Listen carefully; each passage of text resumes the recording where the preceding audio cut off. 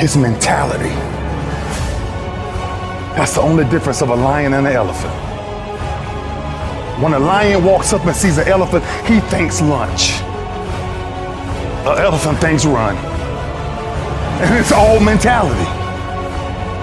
Because when a male lion walks up, he may be outnumbered by a pack of hyenas, but I'm king of my jungle because of my mentality.